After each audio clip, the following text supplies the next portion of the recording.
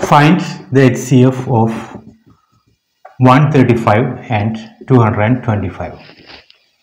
So here you can see 225 is greater than 135. So we will apply Euclid's division lemma to find the HCF of this. So here, as 225 is greater than 135, we will write like this: 225 is equal to 135 multiplied by whatever is possible.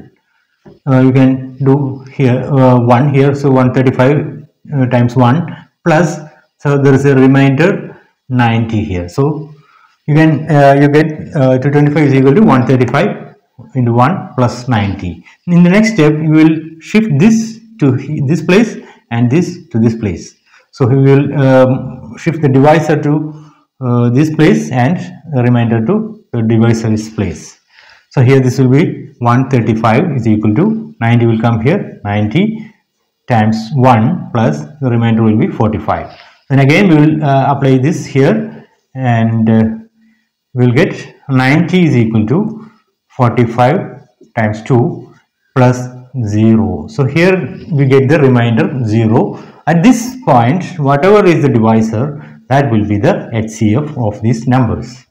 So the HCF of 135 and 225 is 45.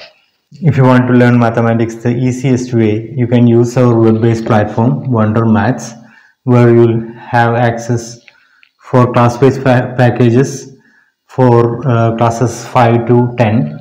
You will also get access to large volume of question banks, which you can use to get excellent score in competitive exams, Maths Olympiad, scholarship test, etc. You can register using the link in the description. You can also call me if you have any queries. Thank you very much.